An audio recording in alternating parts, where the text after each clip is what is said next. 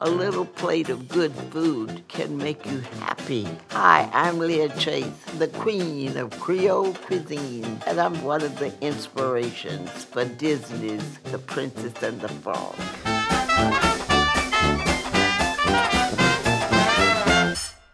Well, I had to come to New Orleans to continue my education. It was hard because I had to leave my parents. My first job was in the laundry, would you believe? And then I went to work as a waitress in the French Quarter.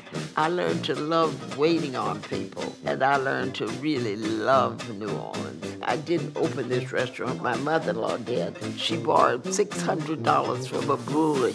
She was a great cook. She could cook gumbo. So I learned what I could learn from her. Then 6 years later, I made this really my life. You know, I used to hit my flow every day, talk to my customers. I had this group of people that came in. I didn't know who they were, but I sat down to talk to them, just talk to them about this, that, the other, and they just listened. And then they came back again, so we got to talking again. They talked about my life, so they said to me, Disney is going to make The Princess and the Frog.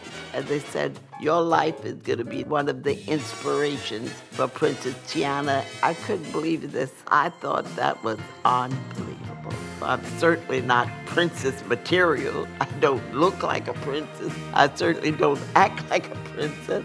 That was amazing what they did with that movie, just with what I told them.